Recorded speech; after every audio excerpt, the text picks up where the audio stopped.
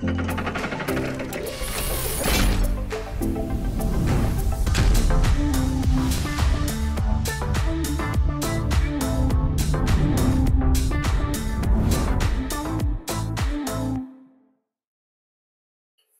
guys, thanks so much for tuning in. We're going to go ahead and show you today how you can vectorize an image within seconds. So if you go up to the top left hand corner of your screen in Art for Automation, you'll notice that you have this little globe icon. That's an importing tool to bring in silhouette. So if we click on this, we have an option to import silhouette. We have a few different things here: colored options, regular options. The bigger thing about utilizing any of these is you need to really make sure that the colors are distinguishable from one another. So it has to be able to really extract and pull one image out of the background. So the way that it does that is obviously seeing differences in like lights and darkness. So it's going to be able to extract and actually pull out that image. We're just going to go to Import Silhouette. We're going to go to Browse. And in this folder, we just have a whole bunch of random files that we pulled off of the internet. Just to show you, I'm going to go to the detail level of these files, and you can see that they're JPEGs and PNG files all the way through here. So if we drag this back up, we'll be able to see what we're working with and what files we want to pull. I'll do one that's a little bit more complex, just so you can see how this works. This deer's in the wild here. I'm going to open that, and then notice, give it a second.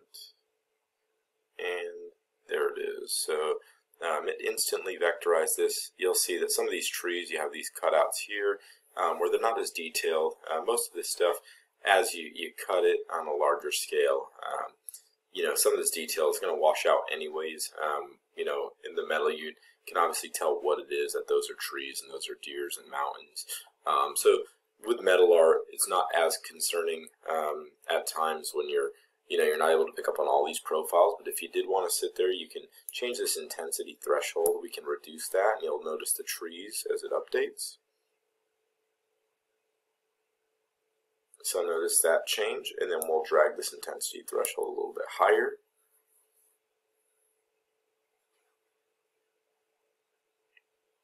So see how it blocks them out there. So we can really just sit here and find the best setting to showcase how it can cut into these details of these trees.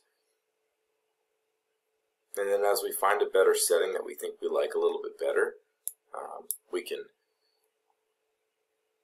kind of arrive upon that one, and we can choose that one. You'll see as you change it, some of them, and there's the segmentation quality. You can really manipulate these thresholds and change these to get a more refined image. As you can see here, we kind of lost these deer's legs here, so we want that intensity threshold a little bit higher, so it's bridging those together. There we go. So, you know, something like that. As we zoom out, we can just click the check here, and now that tells us we accepted it. If we click on the image itself, we can go ahead and scale it down here on the left-hand side. We can lock the aspect ratio by clicking on this little lock here so it closes. And then we can say, okay, maybe we want to make this sign 24 inches wide. We can zoom out, and there it is, 24 wide. Looks like it's about 10 inches high. So you could stretch this all the way up to 8 feet. You could use it for railings. You could use it for all kinds of different designs, doorways or security doors. So that's a really nice feature that the importing tool, to be able to really trace out that silhouette, it does it all within the software. You can click through to CAM, and then you'll see in the CAM screen pretty quickly it'll automatically vectorize that image. So, or I'm sorry, it'll create the toolpath for that image. So there it is, it popped up. You can zoom in and you can kind of see how the curve is offset from the path. And you have your lead-ins here. You can click on those and you can manipulate those lead-ins by dragging the cursor here.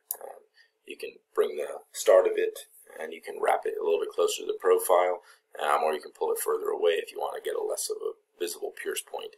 So you could position this on your material and you'd be ready to cut. So thank you so much for watching, guys. We're going to be doing a bunch of these videos, so here's another one. This one's about 4.5 minutes. We're going to try to keep them short. I always say that, and then I end up going over a bit, but I figure it's better to give you a little bit more information than not enough information. So feel free to visit our website, www.squickmons.com. You can go on there to contact us, and you can drop a request for a video specific to what your needs are. You can request that in there. We can also cover 3D modeling. We have a team of engineers here, so if you need to see something in Fusion 360, SolidWorks, if you need to see something in Inventor, we can go ahead and get some videos uploaded of all those different platforms. So thanks again for watching, and feel free to reach out to us with any and all of those questions. Talk to you next time.